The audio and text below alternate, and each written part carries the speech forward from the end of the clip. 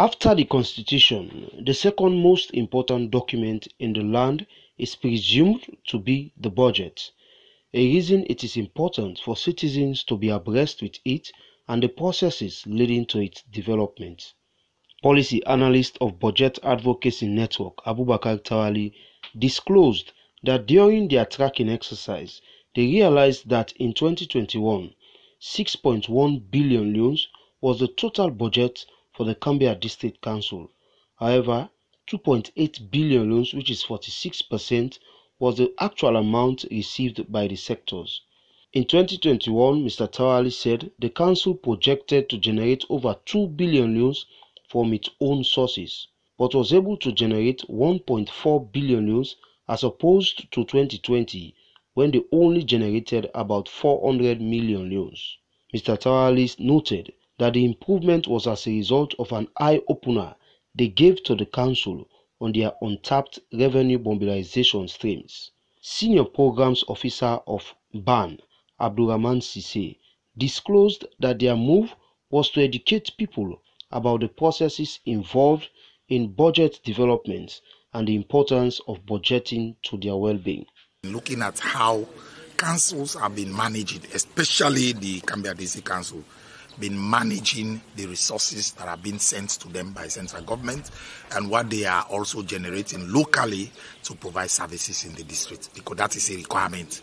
And so if we don't have citizens that have the capacity to be able to monitor the operations of the council, it's, by every indication, there might be challenges along the way when they are providing services. While celebrating the success, the Chief Administrator of the Kambia District Council, Edward Alpha, disclosed that because of the improvement made, their council have moved from Grade C to a Grade A council.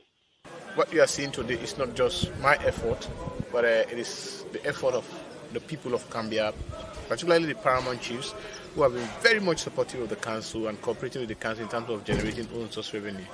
Paramount Chief Alimami Sori II of Binle Chiefdom said because the council now recognizes local authorities as collaborators towards development, they were willing to mobilize revenue for the council, but expressed concern about the competence of the councillors.